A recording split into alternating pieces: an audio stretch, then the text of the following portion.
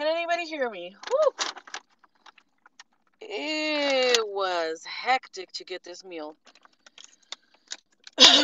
Wow. Hello. Welcome back, you guys. Welcome if this is your first time here. I'm going to get straight into this because I've waited nearly 30 minutes outside of this Chipotle to get my food. Because whatever system they got going on about dispersing the orders is not working. I'm going to get into the ranting in just a bit. And don't come for me, okay? Let me just rant.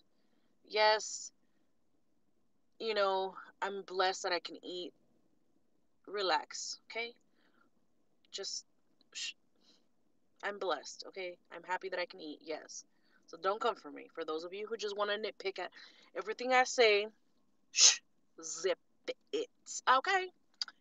I'm going to give grace and then I'm going to get to ranting. And if you don't like the ranting, bye-bye, okay?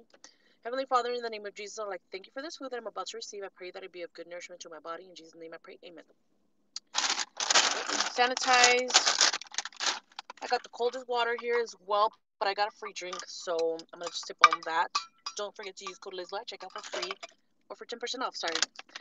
I'm just like all discombobulated because you know what? Oh my gosh. It was a hot mess up in Chipotle. First of all, I placed my order on the app because you can't go in there and order because they have it blocked off and only DoorDash and app purchases are allowed. So I was like, all right, well, I'll order mine online because I'm hungry. I just ate breakfast and I'm starving. It's near 7 p.m., okay? And I'm losing my mind because I'm starving and I waited more than 30 minutes for this. Unacceptable. So I park, I place my order, I go back over there and I wait. And I hope they made this order right. I'll put some of this vinaigrette. If you guys haven't tried the vinaigrette with this, you guys are missing out. So I do that. I wait. It's the little patio section is getting packed with people, and everybody is like, what the heck's going on here?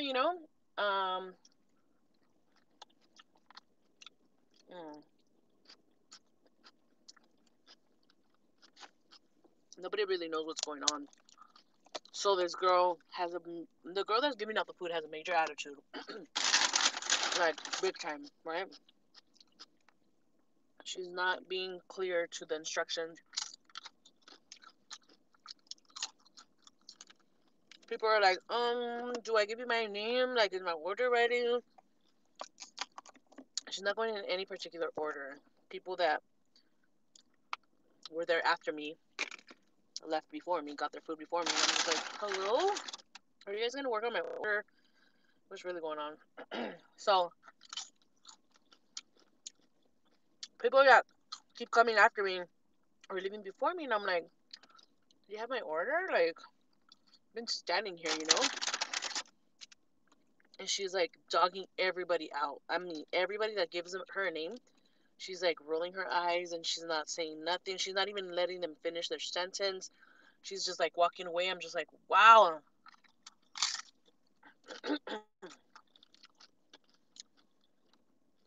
Her attitude was so bad, everybody noticed,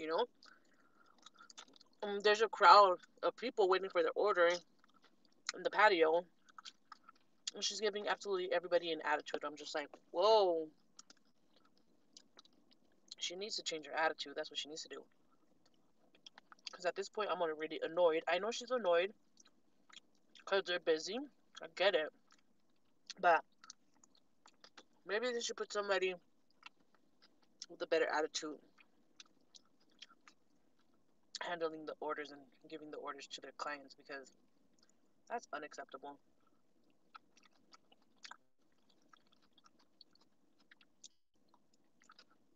There's no reason why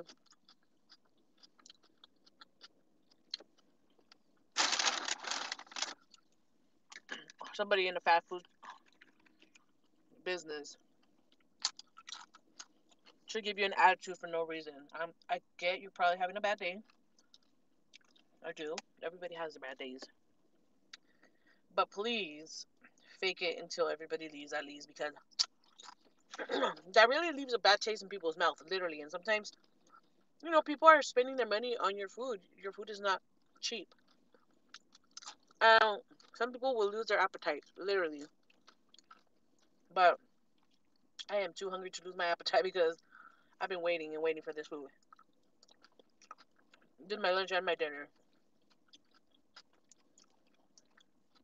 Had I not been so hungry, I would have took off. Or said, yo, let me just have my money back. And so, I'm just like, wow. They need to fix that, like, ASAP.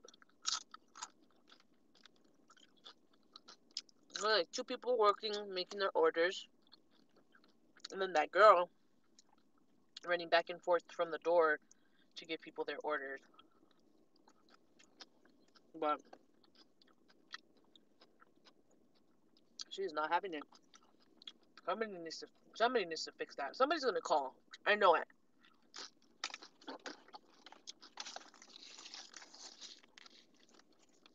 There's always that one person that will call corporate and that will call the store manager to complain. And that's reason to complain, because she was being so rude to everybody.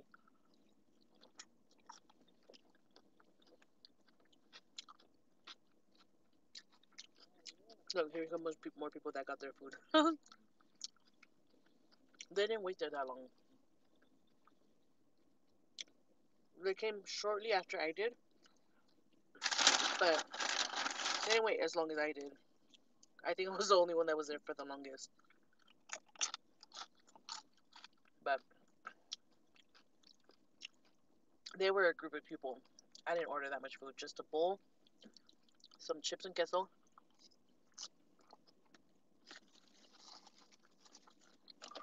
and I got a free drink. Look, she's like, you ordered a drink, right? And I was like, yes. The drink that I ordered is on the receipt. So she's like, what do you want for your drink? And I was like, I was going to be smart and be like, if you would look at the order, you would see what I ordered. Miss Chlo, I love you. And, because I had ordered like a fruit. I don't know what I ordered, honestly. It just sounded good. I love you, mama. It just sounded good. It was like not what they have in the soda fountain drinks. It was the ones that they have, like the agua frescas and stuff. And that's what I had ordered. But since I didn't want to go back in the app and look at the name, I was just like, give me a Coke. Chipotle is my life, girl. For real. I haven't had Chipotle in a minute. And I was hella craving it. Got some queso. You know, on my last live, one of my last lives, when I had Del Taco, I probably said that Del Taco's queso was better than Chipotle's. And now that I'm trying this again, I don't know what I was thinking. Don't get me wrong, Del Taco's queso is pretty good too. But now that I'm retrying Chipotle's, I don't know. I don't think Del Taco is better. They're both good, but Chipotle is probably still a little bit better. Maybe I had a bad batch the last time I had tried Chipotle's queso. Mm, mm, mm, mm. Vinaigrette though, with some red chili sauce, hot sauce, some queso.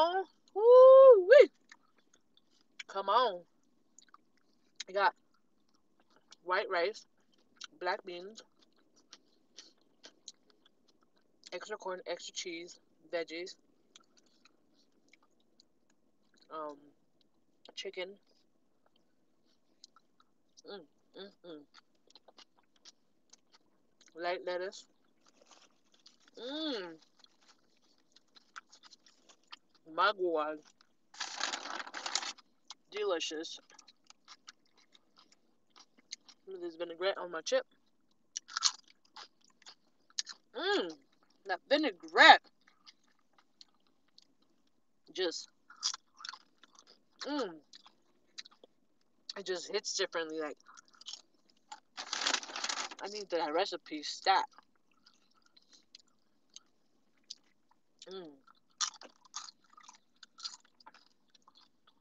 Yo, I ordered 2 of these mugs because I like them a lot. Like a lot. In my bowl and on my chips. What the heck? Please don't tell me that's a piece of chicken in my queso. Hold up. That is a piece of chicken in my queso, I think. I don't know what it is, so I'm gonna throw it out. It's chicken, but why is it in my queso though? I'm gonna write a letter. I'm just kidding. But seriously.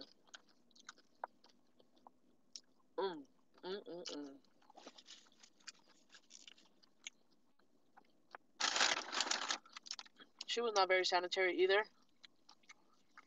I was watching her pack every order.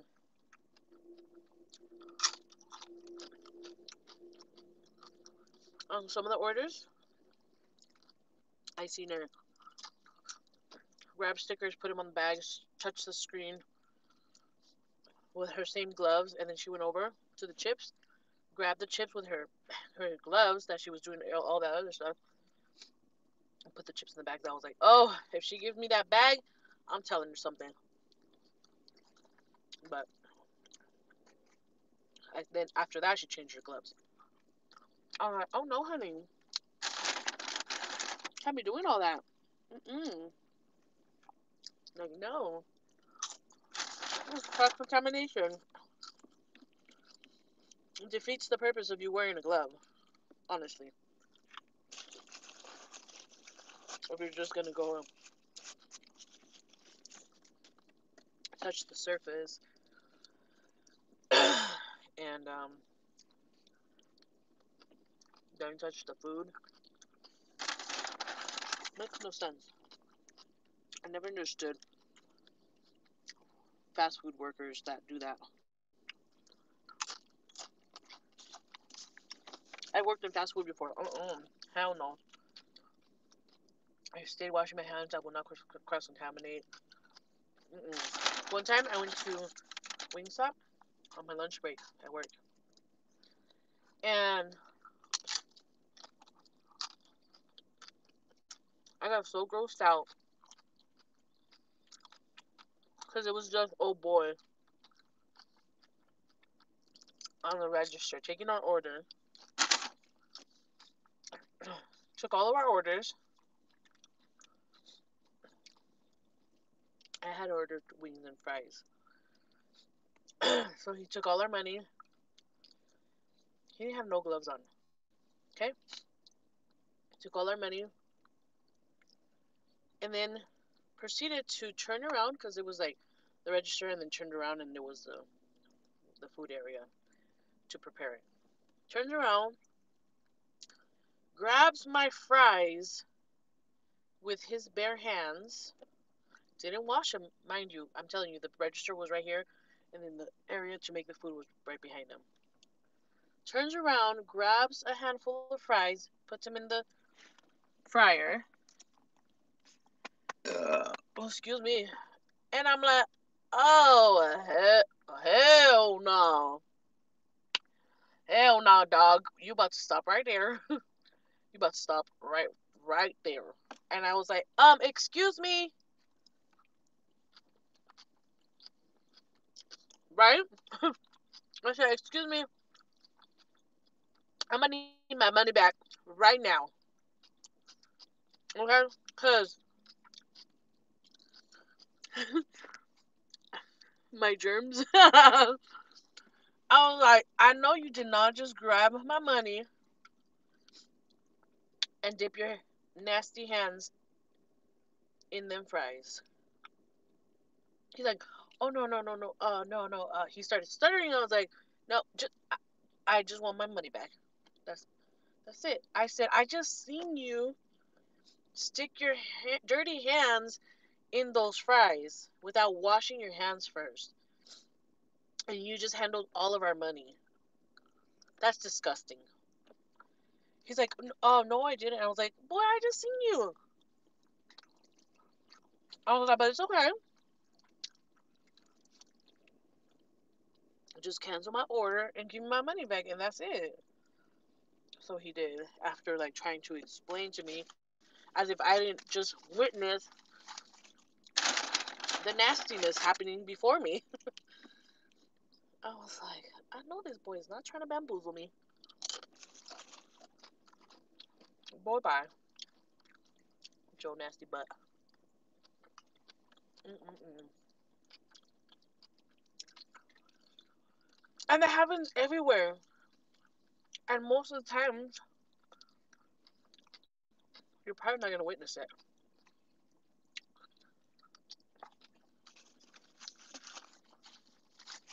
And that's how people get sick. Salmonella, E. coli, like all kinds of food poisoning and stuff like that because people don't wash their hands. People handle money, people handle dirty surfaces.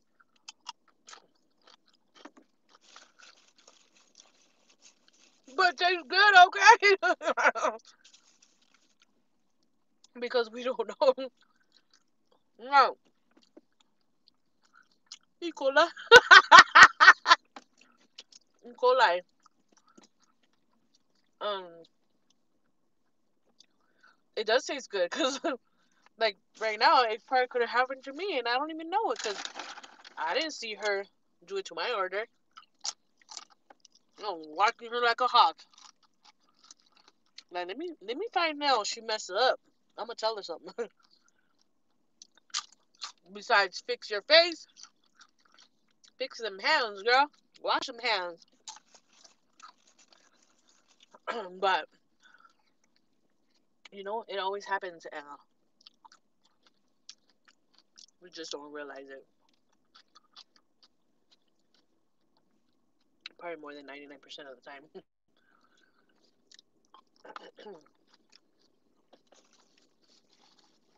Because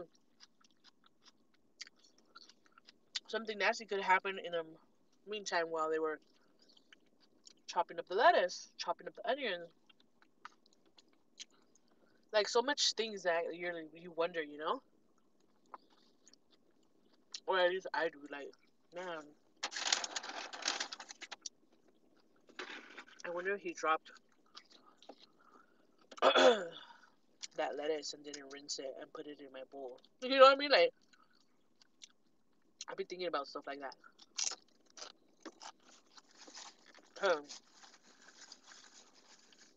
So many nasty people in this world that don't care, and they be doing some grimy stuff like that, which is rude. Don't do that.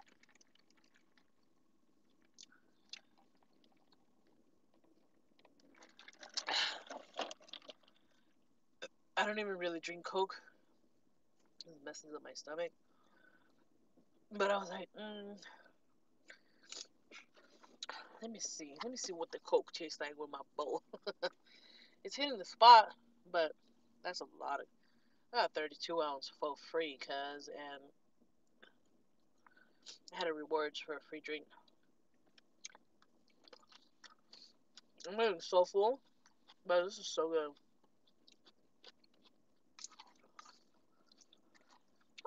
Charlie Murphy. Oh my god. I hope you guys' Christmas was amazing, wonderful. I hope everybody was able to spend it with at least somebody they love.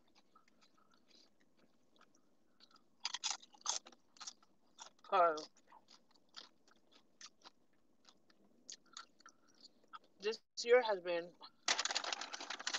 a total train wreck. Families are separated because of the C word, and not cute. Definitely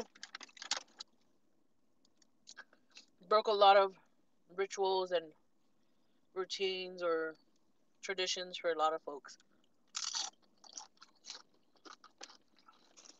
A lot of people weren't able to see their family and friends and loved ones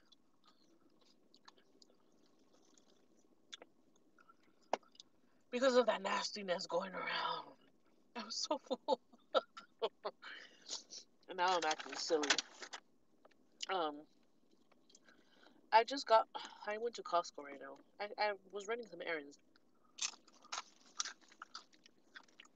Went to a post office. I need to scan my receipt.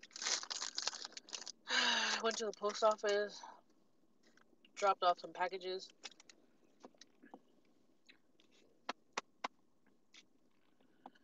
Ooh, sorry, I have to burp. Hold on. Oh, excuse me. And then I went to post office. I went to CVS. Got some great deals for. I love to coupon you guys. Um, I got 2 scratchers. I got one. First, I got 1 scratcher, and I got a $5 scratcher, and I won $15 on it.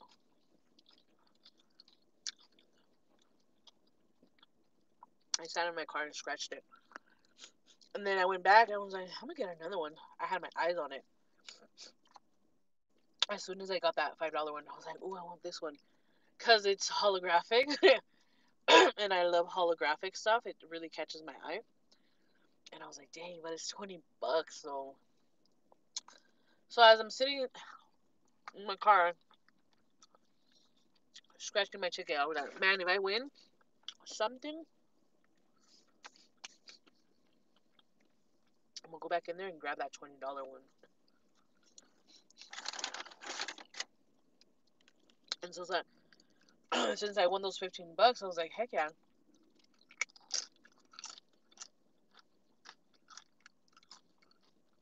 And go back in there, and I go to the machine again. I still haven't cashed in my ticket. Go straight to the machine and I grab that $20 one. I go back in my car and I sit there. I don't know.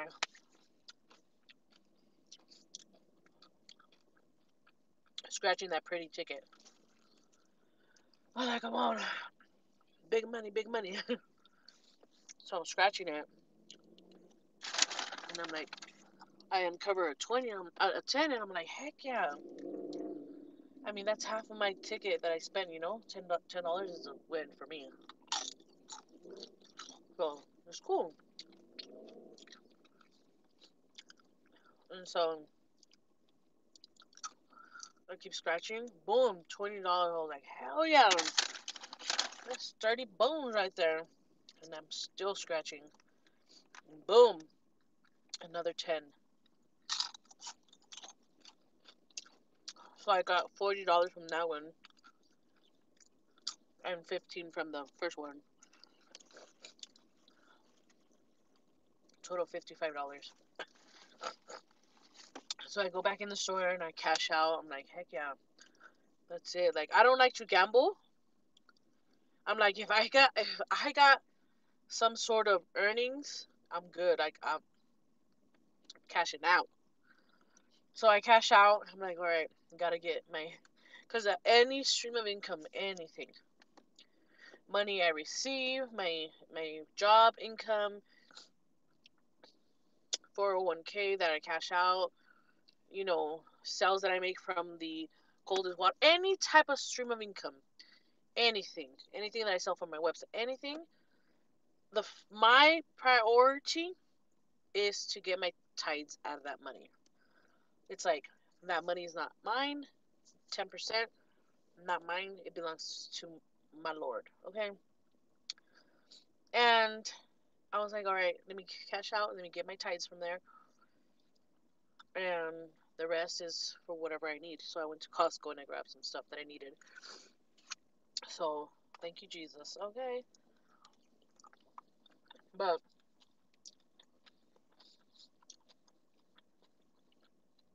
I'm a firm believer in tithing into the kingdom of God. That's just me. Took me a while. I've been tithing for a while now, but before, when I was in and out of church, it took me a while to really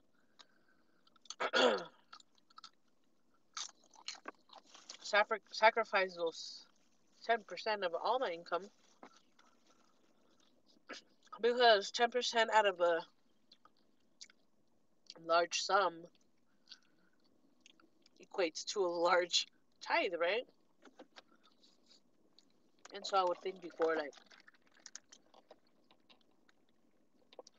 sorry that I'm getting into this topic, but, just going with the flow. But before I would be like, dang, but if I get 10% off of this certain amount, right?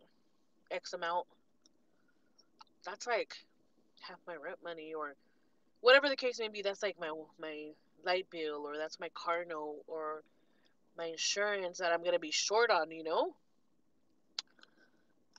like that was my thought process. Like, if I get 10% out of my check, it's gonna come me real short for my bill.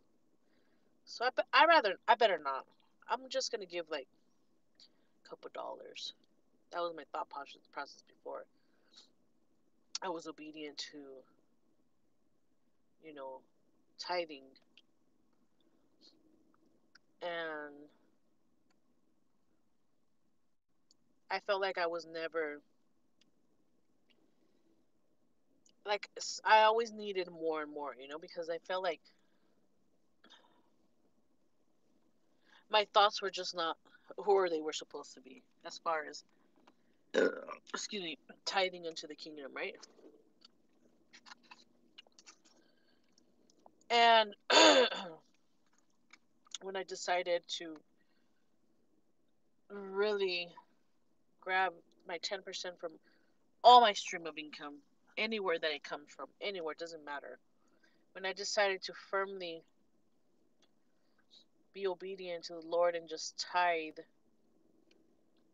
and that's when I started to see me reap the benefits of what I sowed,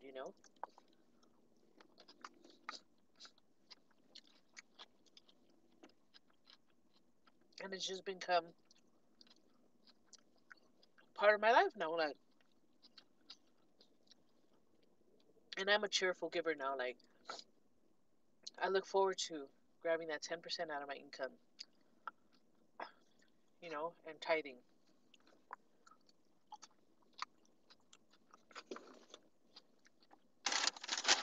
And I'm just sharing this with you guys because,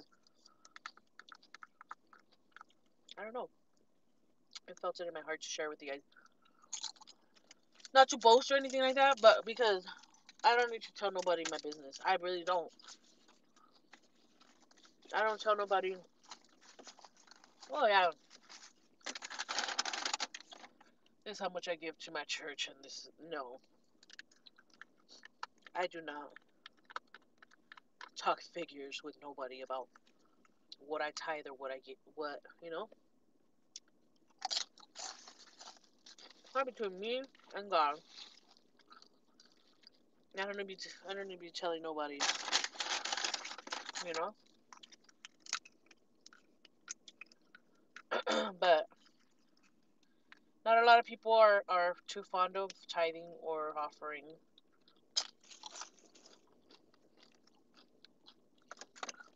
That's not my business. That's between you and God. But that's what I do, and I'm happy doing it. And God has blessed me along the way. And I will continue to do it until I am no longer breathing. You know? Mm. The balsamic, though.